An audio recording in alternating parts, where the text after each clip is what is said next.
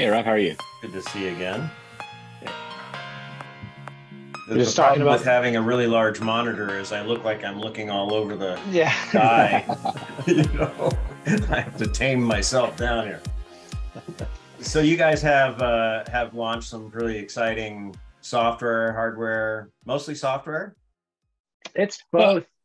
yeah, it's both. It's part of the Atlas 2, which has been out for a little bit, but we built the Atlas 2 knowing we were going to do this, and so a lot of its hardware design included the intention of doing RaceSense. Yeah. Well, it's exciting. Why don't we go ahead and first off, let's introduce who you two guys are, and then tell us about this beast RaceSense and what it's all about. Sure. Jake, I'll go first. My name's Todd Wilson. I'm one of the founders of Vakaros, and I lead most of the software efforts here. Okay. And my name's Jake Keilman. I'm a hardware engineer and co-founder of Vakaros, and just super excited to see the Atlas 2s out there doing RaceSense. It's been pretty awesome to see how well it's working. I bet. I love the Atlas 2. I'm an owner on my Melgus 15, and I'm loving it. I'm still trying to learn all the features, but it's a great product, and so that's why I'm really excited to hear about RaceSense and introduce it to our people. What is it? What's RaceSense?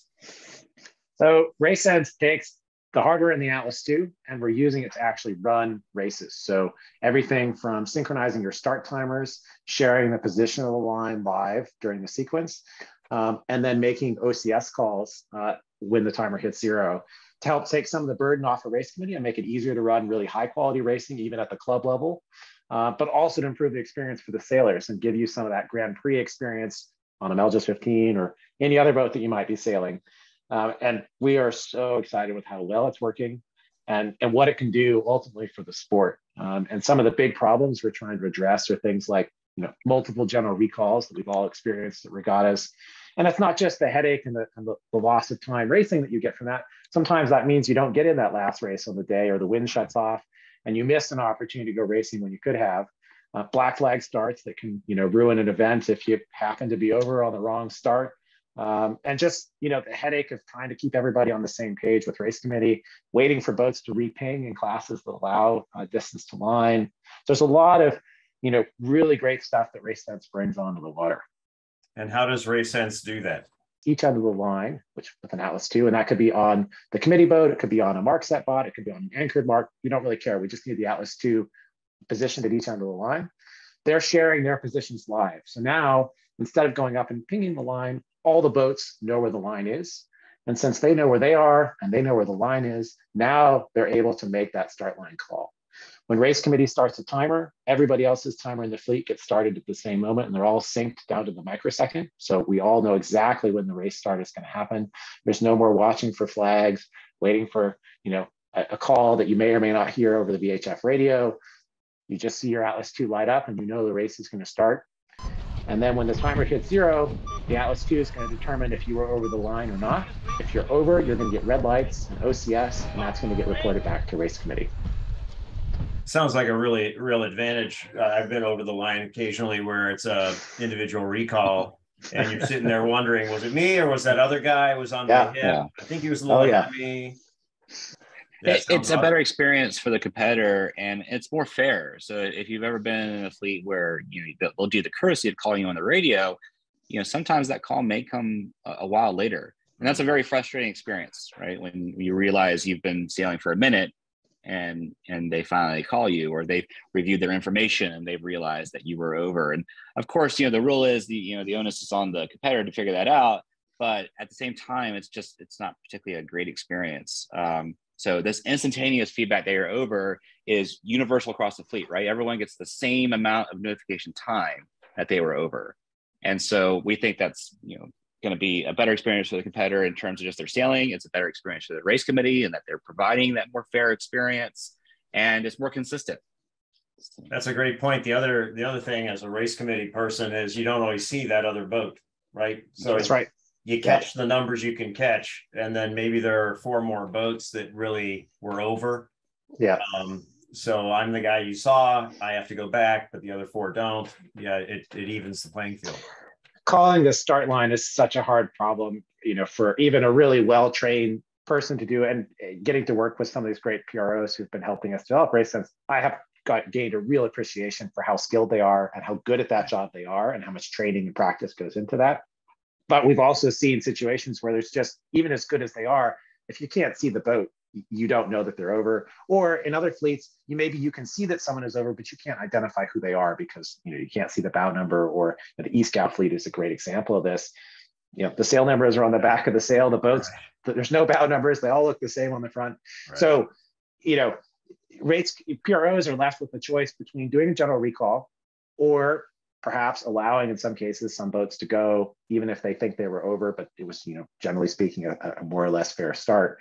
The great thing with RaceSense is we can call half the fleet over, 3/4 of the fleet over. Whoever's over is going to get notified.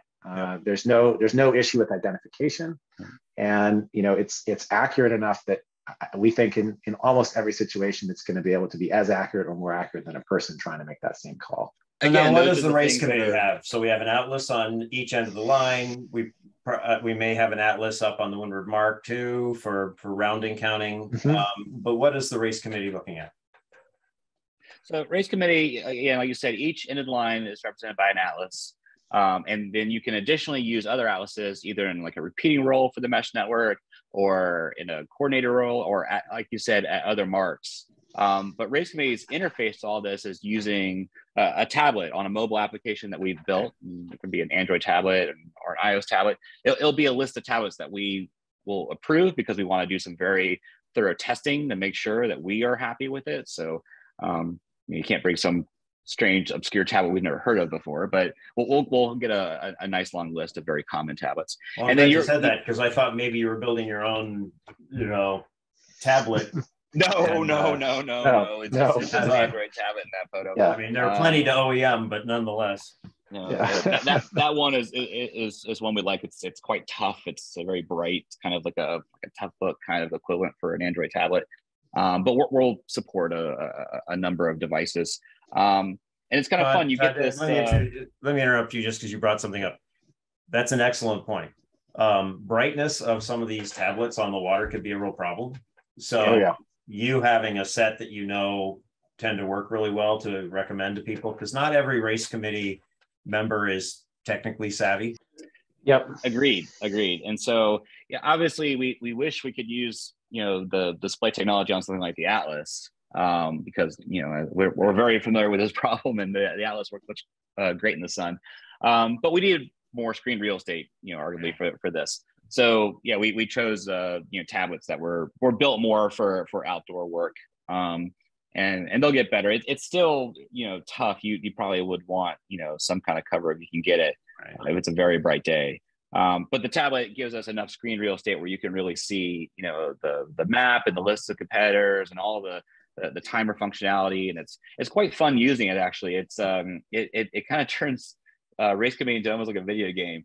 Where you just have this wonderful view of everybody and their status, and when you're ready to go, you just push go. You type in what time in GPS UTC you want the race to start, and you just hit it, and then all the timers start, all the stats, and you can just watch and see everything. And it's great because you're not obviously it'll help you with operating the flags, but we're finding in a lot of our test events that the race officers are actually quite happy to not deal with all of that and just focus really on the racing, which wasn't really our goal. We're not trying to change how racing is performed, but it's been fun to watch the PROs use it and really enjoy the experience.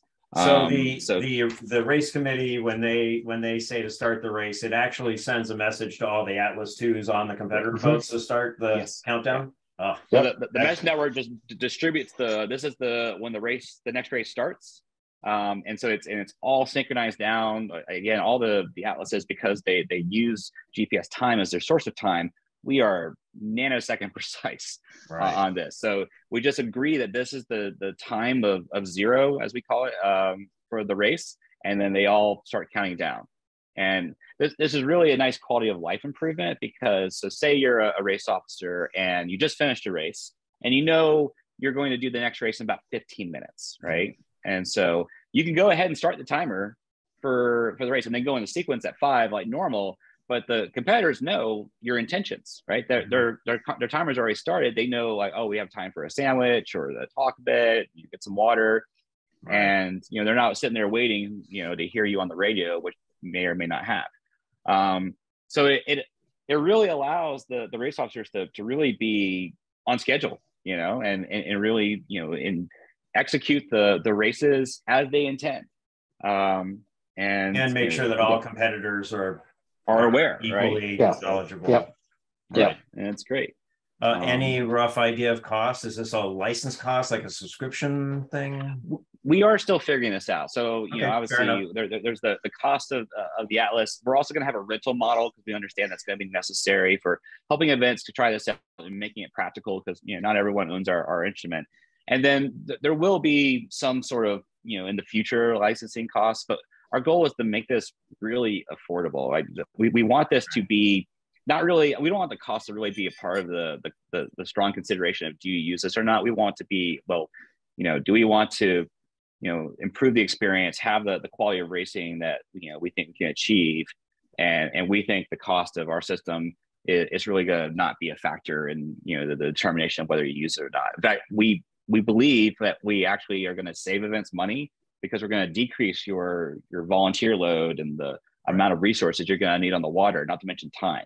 And of course, there's the intangible values, right? Like how much is it worth to not sit in a room arguing for redress on a start, right? Yeah. Or to get that extra race in, because it was, 15 minutes before the last race could be scheduled and you were able to do it because you had RaceSense. Right. I think and your biggest offenders get, yeah, right. They get their penalty and that causes them to stop doing it because they know they're not going to be able to get away with it. Yeah.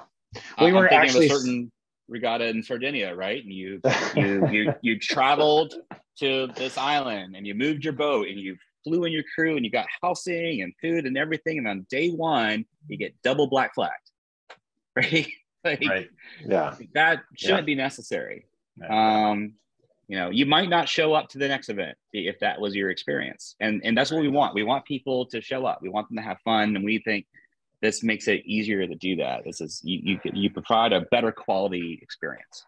You mentioned training and maybe less personnel.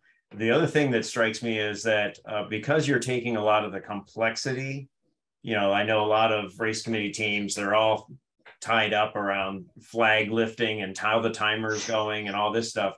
If you take a lot of that complexity out, now you can put a relatively inexperienced person on race committee and still get a good team together. That's right.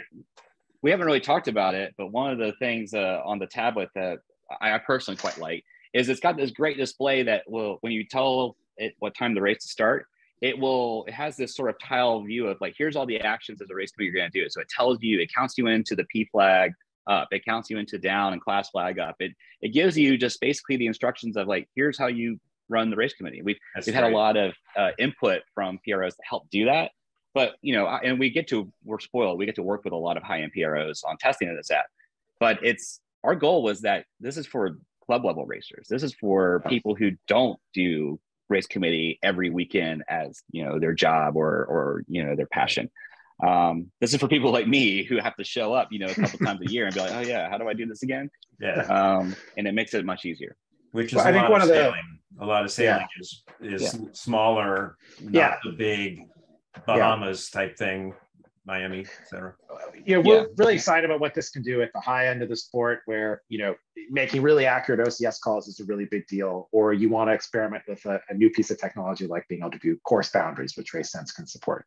But I think for us as sailors, we're even more excited about what it can do at the club level, at regional and local regattas, where it can be really difficult to pull together a good race committee team. And by doing that, in many cases, that's people who are choosing to do race committee instead of go sailing. It's oftentimes people coming from the same fleet. Right. And so if we can reduce the burden on race committee to the point where it can be someone who doesn't necessarily have to have a ton of training and skill level to still run really good quality racing, and just reduce the number of people who need to be out there, as Todd said, that saves cost. It means more people can go sailing. It reduces the environmental footprint of an event. You don't necessarily need to have as many chase boats out there, or the ones that are out there can just be focused on safety instead of, some of the race committee actions. There's a ton of benefit that comes there And so you're getting sort of the best of both worlds. You're reducing the training and workload and number of people, and you're getting an improved racing experience at the same time. So I think it's a huge win-win, especially at the club level. Yeah. By taking some of the challenging jobs that are really hard for a person to do. So, calling the start, just staying in sync with the flags and the timer, those aspects that consume a lot of your thought process when you're race committee, it frees the PRO up to focus on other things, like making sure they set a great course, making sure they know what the wind is doing, paying attention to feedback from competitors on how many more races they might want to have that day or when they want to go back to the dock. So the PRO still has an important job to do, but they can focus more on the things that they're really good at and that, technology can't solve, and let the technology take care of the things that are hard for a person to do really well. Do I enter, I'm flying a U flag or an I flag, such that you automatically can feed the scoring system with what the penalty would be? Yep. So we will support all of that. We will support flag, U, I, and Z, scoring penalties. And we will ultimately also be able to handle, for I and Z, the exoneration structure for those, as well as other exoneration strategies that, fleets may want to try out. For example, someone want to try the VMG loss or, stay away from the ends or do attack or however you want to do it. There's lots of options. But yes, our goal is to support all of those. Again, our hope is that using RaceSense, you will never need to fly a black or U flag again, or even the others possibly. But that's up for race committees to decide. That's not our decision. So we will obviously support that. But obviously we hope that the need for those, we think, is coming from trying to force the competitors to be more conservative, to make it so that race committee doesn't get overwhelmed by boats coming at the line. But we remove that burden, right? Again, the whole fleet could be over for all we care. What about auto setting fleet compliance? Yep. That's a great question. Yeah. Go ahead, Jake. Yeah. So one of the great things about RaceSense is it is fully compatible with our class compliance modes. So what that means is, let's take an example. Let's say you were going to run RaceSense on a Thistle, where what you're allowed to have is a compass and a timer, right? That's what the rules specify. The cool thing is you can actually do that and run RaceSense at the same time. And RaceSense in that situation would be running completely in the background. So it's invisible to the competitor. They're just got a compass and a timer. Their timer will still start automatically. They're not going to get distance to line. And then it's up to race committee to decide if at the start you want to automatically notify the boats that they're OCS, or that information can just be reported back to race committee and they can continue to fly the flag and notify them as they would have traditionally. Right. But that allows RaceSense to be compatible with any class out there. So it can be anywhere from just providing information back to race committee all the way through to the full, Grand Prix experience with the, penalty lights and, distance to line and everything else. And that's just a setting in software. So a fleet like the Thistle could say, we're going to experiment with the full system on the practice day just to see what it's like. And then we'll run our actual regatta, within our class rules. So it opens the doors for fleets to try something, decide if it makes sense for them, and then just pick the setup that they want to run with. It strikes me that capability also allows possibly the changing of some fleet regs. In the 15, we're not allowed to have time to line. If they had RaceSense, where the argument historically that I've heard is we don't want each boat to have to go to each end of the line, ping it. Oh, yeah. And if I move an end, now everybody has to reping. Yeah. And so you solve all that, right? That's so right. Maybe it becomes a vehicle for helping to enable time to line, because the boats automatically are receiving the GPS coordinates. They're not having to ping the line themselves. Yeah, our philosophy is we want to make it easy. We are not going to dictate to classes, right, how they use that system. We are adaptable for what they want to do.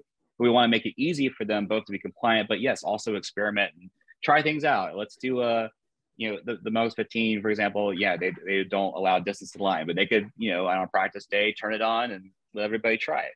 Or things like time to line and or even, do a race with boundaries, which is actually really fun. Have sort of like that Grand Prix kind of experience and just, see what it's like. It forces a lot of fun boat on boat scenarios. Yeah. Now you don't use this for mark placement. This isn't a way. No.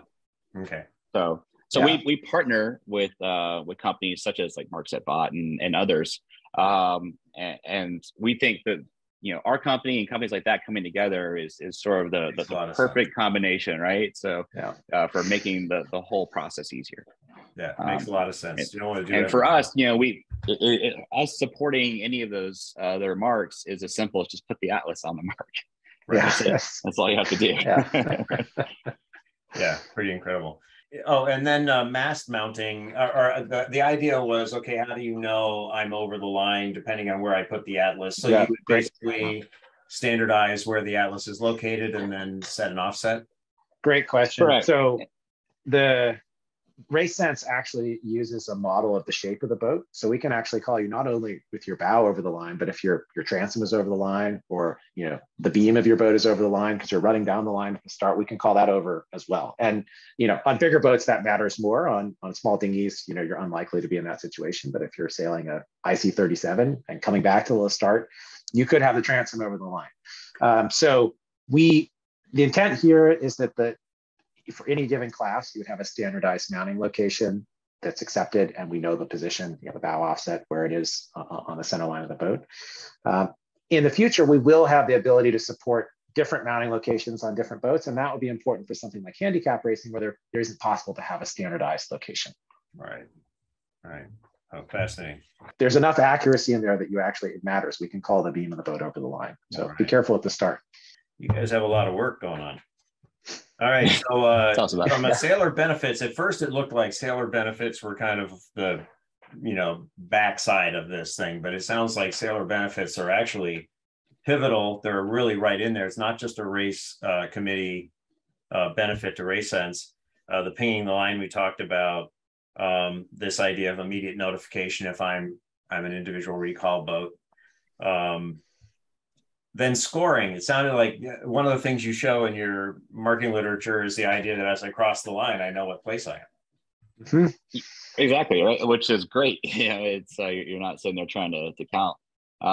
Or if you're in a close finish, it's nice to know immediately. You're not yelling at race committee like, who was it? Of course, they never tell you. So we would know immediately. So compared to those challenges of starting the scoring finishes is actually much easier.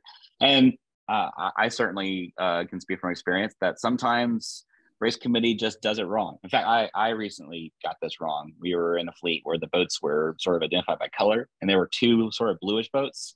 Apparently, I got those backwards. Right. I caused a little bit of some drama. Yeah. People make mistakes, and so we would avoid those kind of issues, right? The laser fleet's another great example, right? Where just the numbers are just there's so many of them. Right.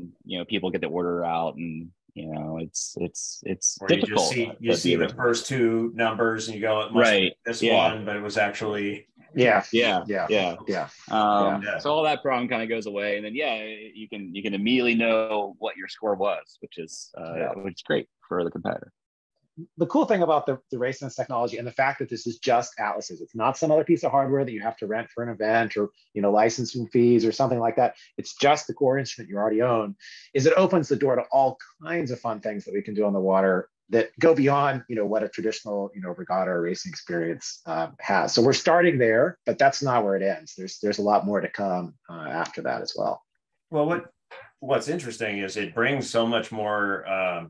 The sport of sailing is difficult for some people to participate in, and keeping people engaged is so important. And that's where what we try to do at SailZing is help people who aren't champions with coaches and all that, help them sail better. But when you have a really sophisticated device like this, then software is cheap. Yeah. Apparently, the time to create it isn't cheap, but once you have it, it's cheap. So exactly. I think for me, that's probably my favorite thing about the Atlas is every month it does something new, and a year from now it's going to do something that we haven't even thought of yet. And oftentimes that actually starts with a customer saying, hey, could we do this? Or it would be cool if we could do that. Or how would I know if I'm doing this well? And then we'll go think about it and work on it and push it out. And I think, that's one of the things that really makes it such a great instrument is it just gets better and better and better over time. And RaceSense is a great example of that. The hardware's been there the whole time, and now the software is coming. Right. Yeah, really exciting. Todd said this actually in your M32 video. Ultimately, we want RaceSense to not just be available for high performance classes like this. We want it to be across the sport so that any fleet can use this system to augment their experience. Bingo. Great. Yeah. I was just going to say, so that making that possible is everything from making the system really easy to use, easy to set up, both for the organizers, but also for the competitors. So one of the things we didn't talk about with RaceSense, when you come to an event, you're going to check in your atlas. So when you either go pick up your registration packet, or maybe if you're going through measurement, race committee is going to scan the QR code on your atlas with the tablet. And they're going to say, okay, this atlas goes with this boat. From that point forward, all you have to do as a competitor is remember to bring the device on the water and turn it on. And as long as you can do those two things, that's it. There's no extra setup. And there's no, the other thing that's great is because, the battery life is phenomenal, super easy to recharge it. So you don't have to bring it back at the end of the day and have somebody collect it and charge it and hand it back to you in the morning. Right. It's your instrument, whether you own it or you rent it, it's your instrument for the duration of the event. You just bring it on the water, you turn it on, and RaceSense will take care of everything else. Yeah, that is very convenient. And I rarely have to charge it. Yeah. It lasts a long time. Yeah. It's about 100 hours, which, you can do a whole week-long regatta without even having to charge it. Yeah, very handy. I mean, I don't want to have to think about charging it in the evening, No. I have other things to do after a day of racing. So that's really awesome.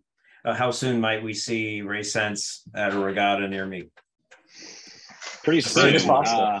Our calendar is just getting more and more booked up with events right now. And if your fleet is interested, please get in touch with us and see if we can fit you in. We're continuing to test and introduce the system to people, and very soon we want to make it so that any fleet can just go and do it.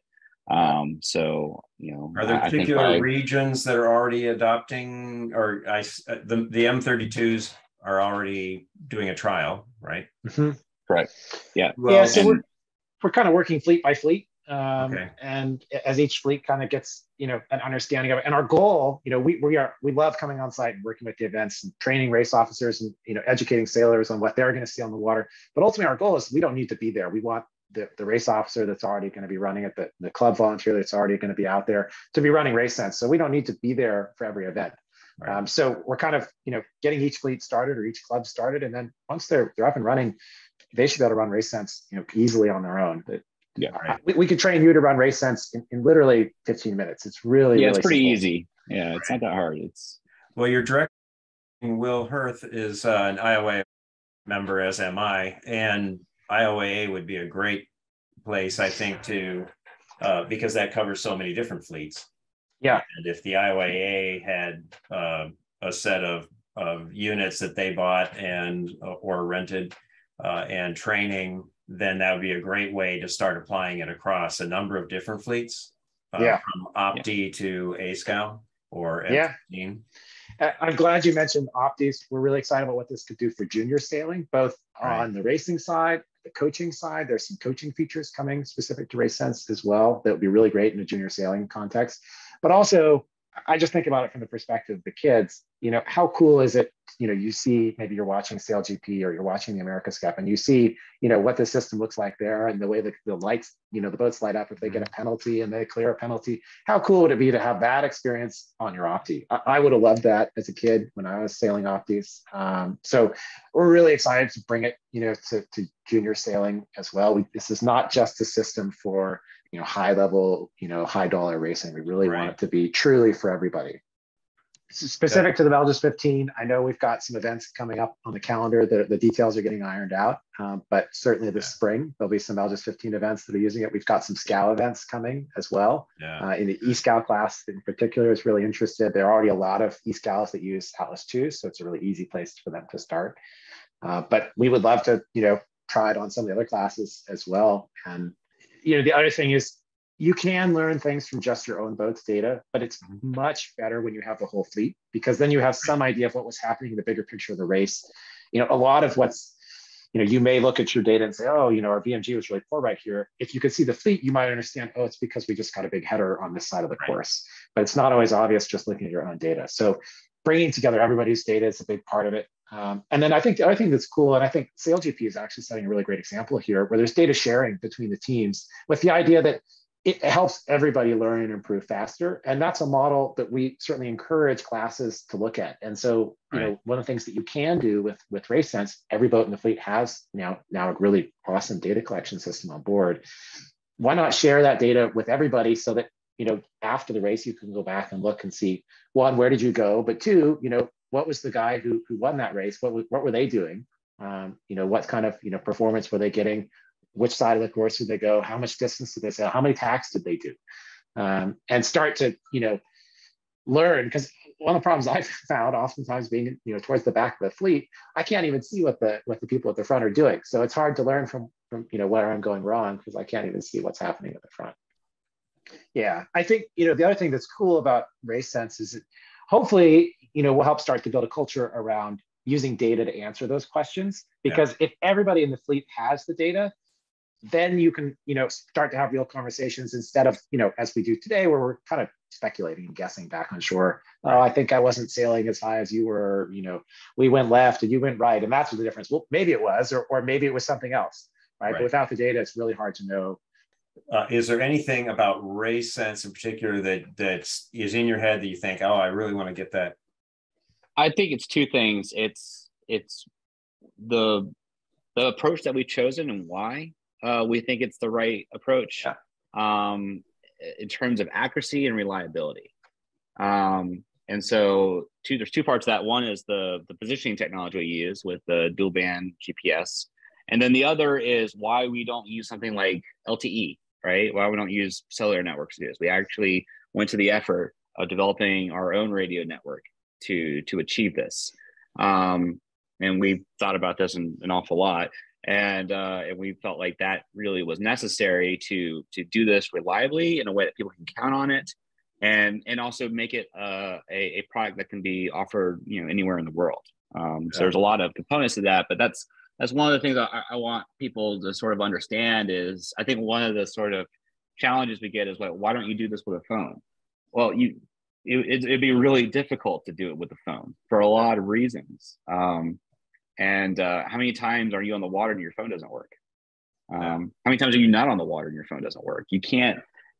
We treat this system as, you know, it's a self-healing, very fault-tolerant mesh network, right? We treat it as something critical that, you know, where failure is not an option.